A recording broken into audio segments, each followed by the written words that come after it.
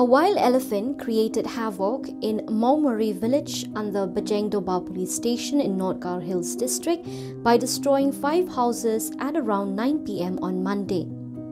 A team of state wildlife personnel managed to chase away the rogue elephant to nearby jungles at around 4 a.m. today after putting a lot of effort.